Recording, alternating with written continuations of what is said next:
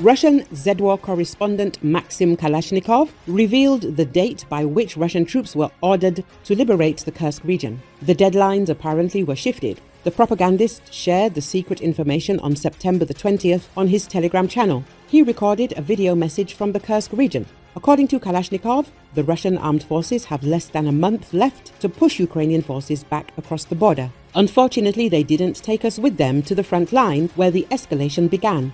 It is clear that the task was set to push the Ukrainian armed forces out of the Kursk region by October the 15th, said the ZWAR correspondent. There are serious doubts that the Russian army will be able to carry out its plans. An attempt to launch a counter-offensive near Glushkovo petered out in a few days. The Russian armed forces managed to capture the village of Snagost. And at the same time, the Russians received a new breakthrough from the Ukrainian armed forces with a blow to the rear. It was previously reported that the Russian army had been tasked with liberating the Kursk region by October the 1st. The Kremlin has probably already realized that such a global task is impossible to accomplish within such a time frame. The Russian armed forces will not be able to drive Ukrainian troops out of the Kursk region until the end of the war. More than 100 settlements of the Russian Federation will be under the control of the Ukrainian armed forces for a long time. This is the conclusion reached by another ZWAR correspondent, Romanov, after he visited the Kursk region.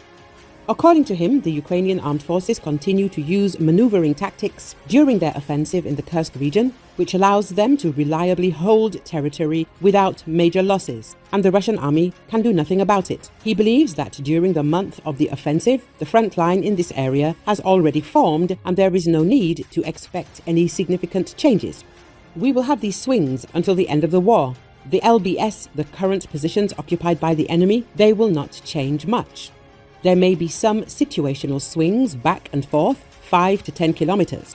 The same residents will move back and forth, but the situation will be like this, while the enemy will pump forces into the area, and he will, because it is more convenient for the enemy to fight on our territory than on his own in the Sumy region. He will dig in here well, Romanov said. He made it clear that one should not believe the statements of the chief of the General Staff of the Russian Federation, Valery Gerasimov, that the enemy has been driven out of Kursk region. This will not happen soon.